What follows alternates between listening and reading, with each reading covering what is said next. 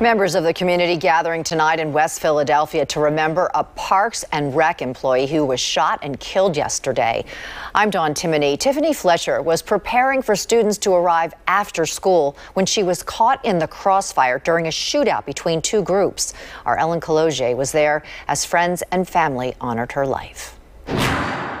More than 100 people turned out tonight for a tribute to a woman her mother calls a beautiful daughter, sister, and mom of 3 boys. It was also a call once again for the violence in this city to end.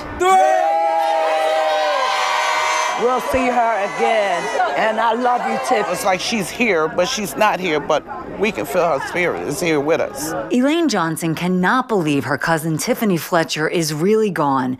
41-year-old Tiffany was shot and killed Friday about 1:30 while on her break at the Mill Creek Rec Center after police say 2 groups of teens started firing and she was caught in the middle. All I ask is y'all just put these guns down, just put them down.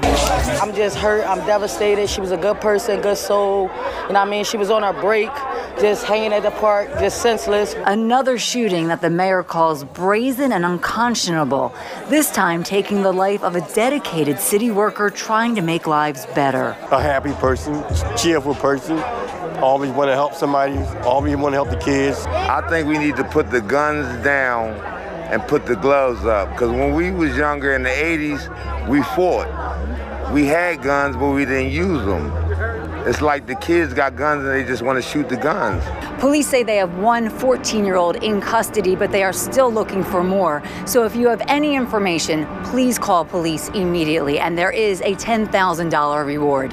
In Old City, Ellen Kaloje, Fox 29 News.